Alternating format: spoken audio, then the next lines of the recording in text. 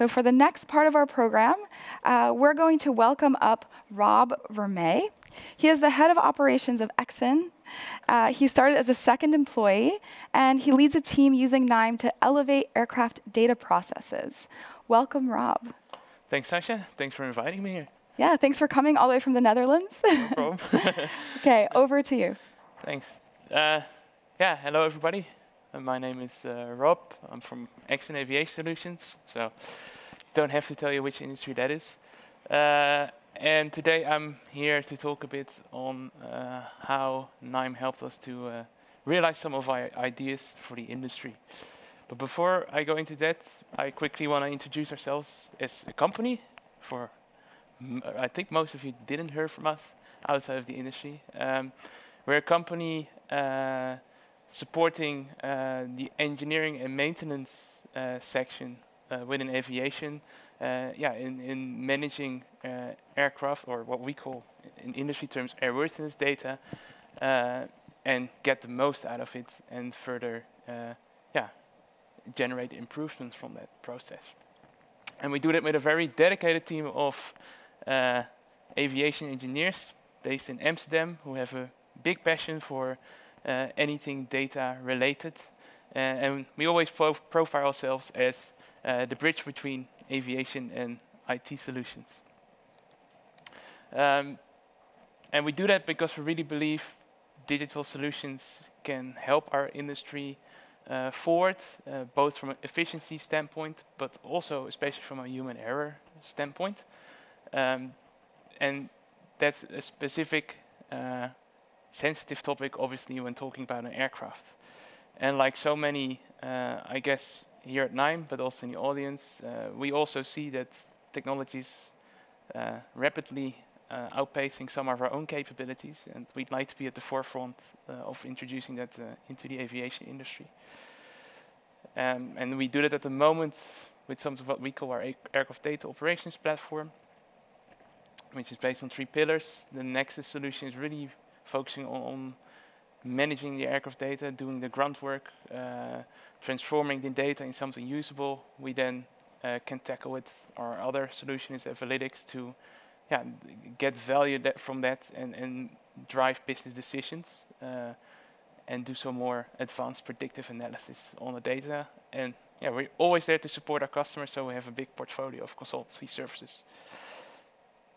And just as a last slide for our introduction, this is a quick overview of many of the customers we serve all over the globe. And all the airlines on there will always face the problem I'm going to talk about today, at least once in their life, hopefully more, otherwise they might have a problem, which is called an aircraft phase-in.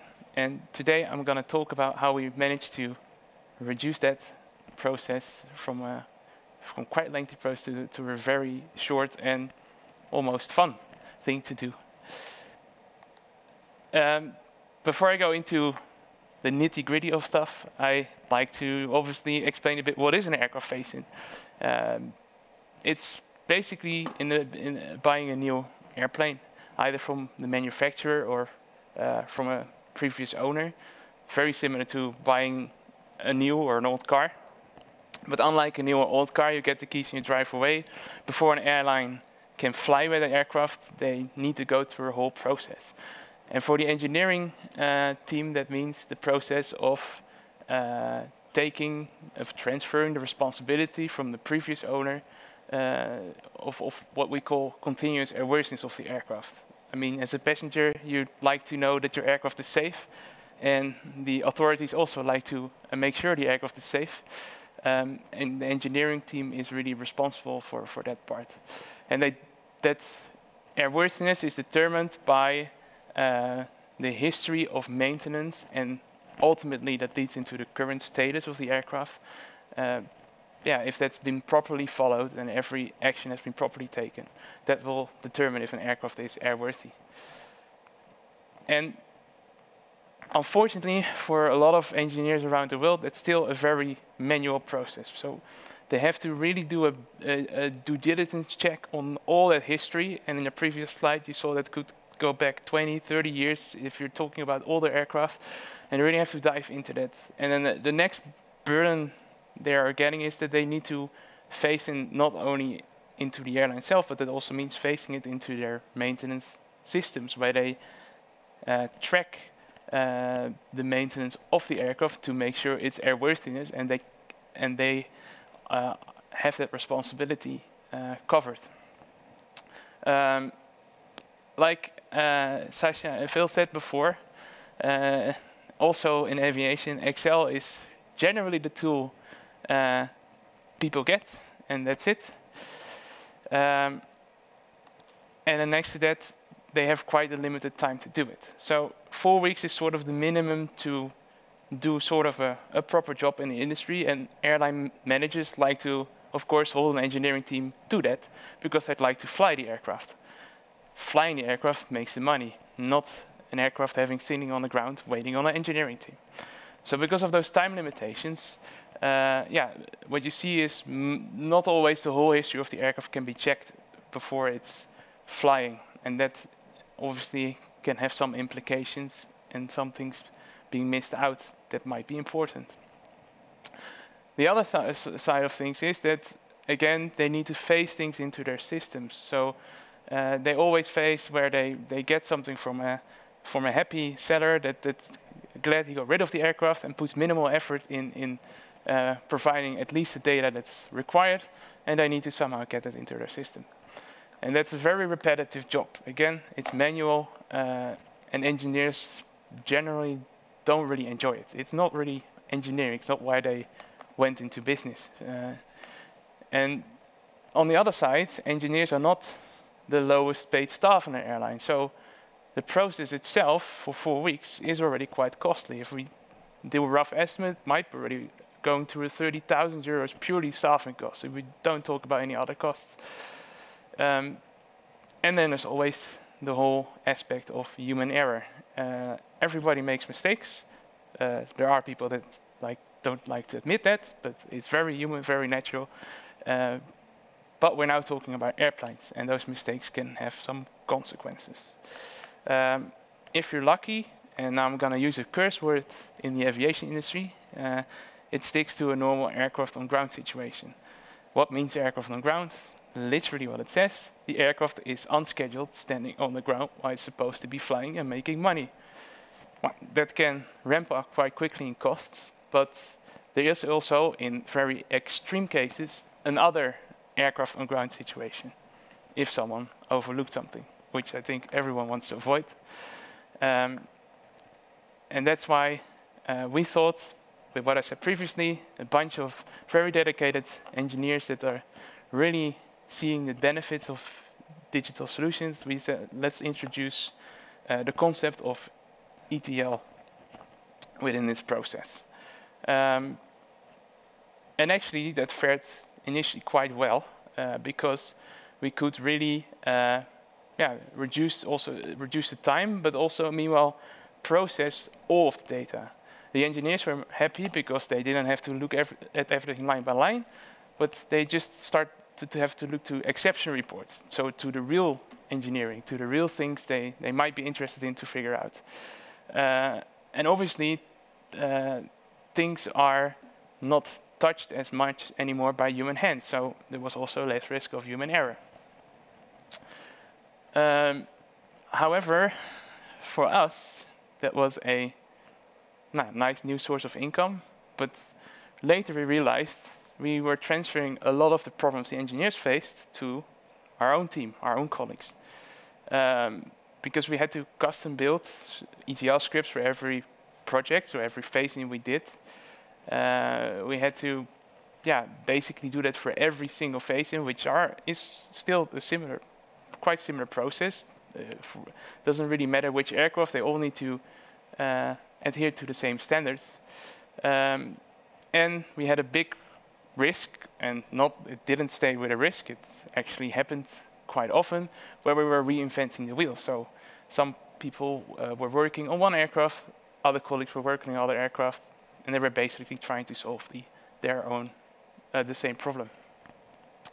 So these were my colleagues during that time. Then the pandemic came, not a great time to be in aviation, to be very honest.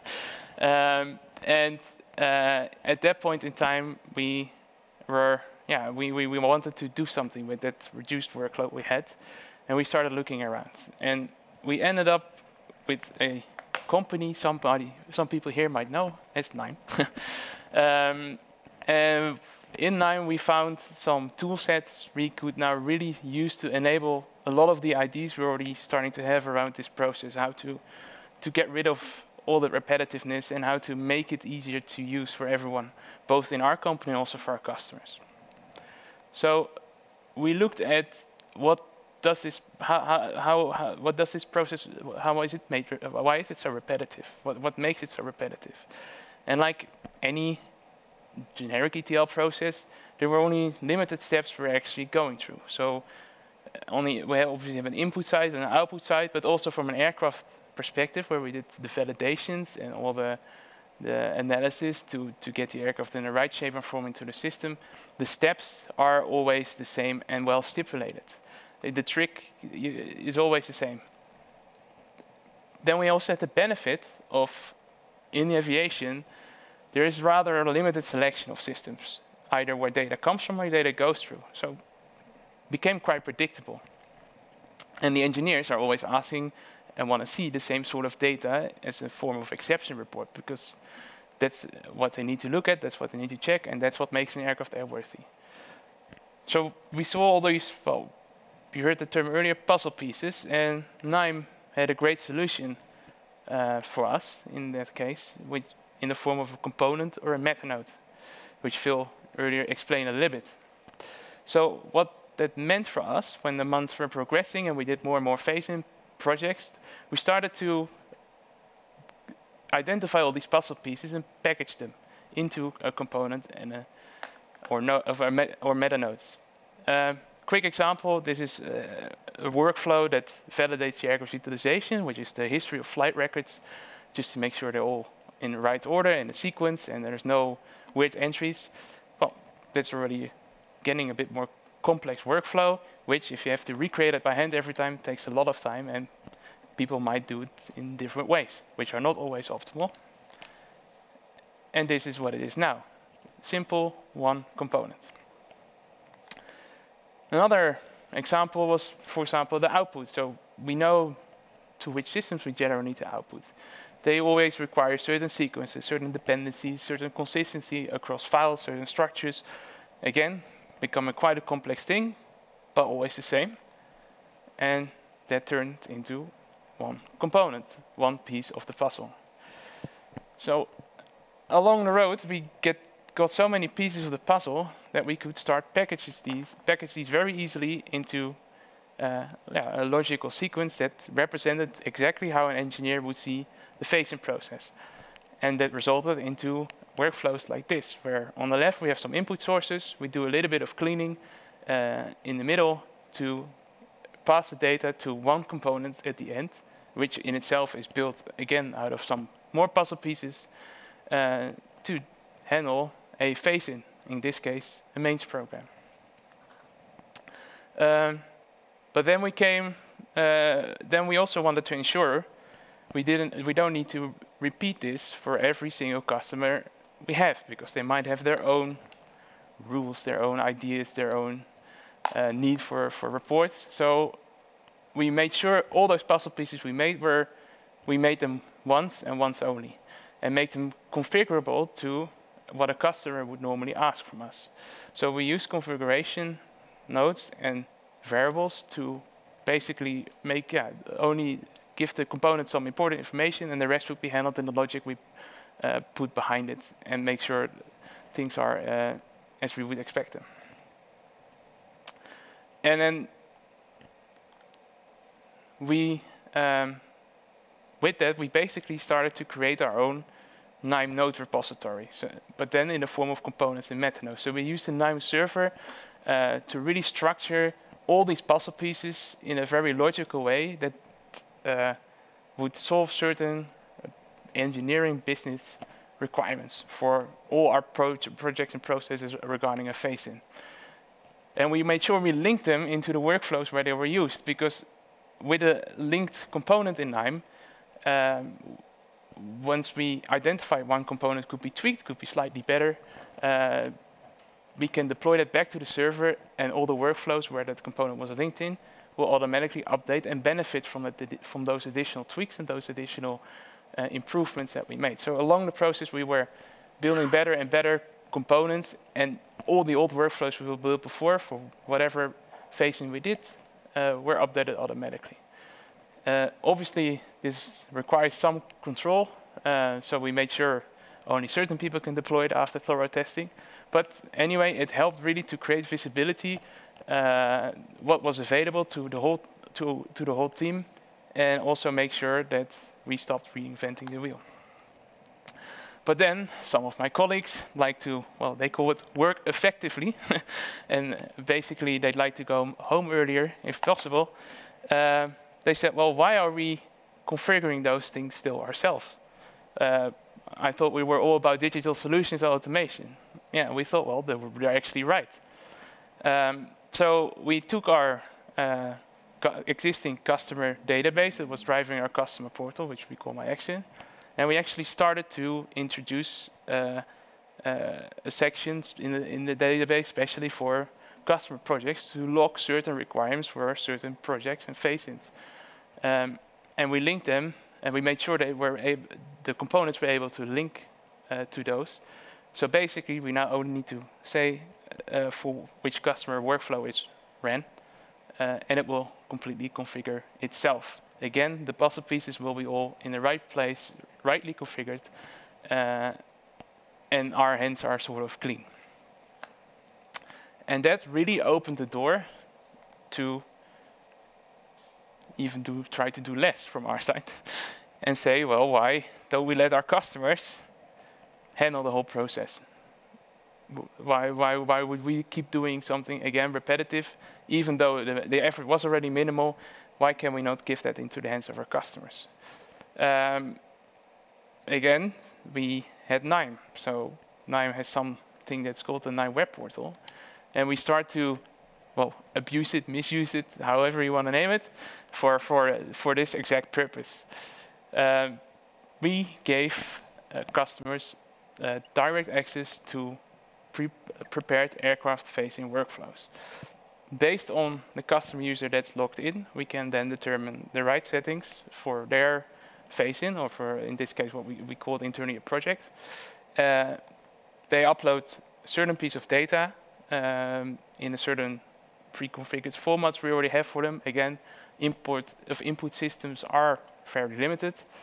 Type in a new aircraft registration, and off KNIME goes into the backend.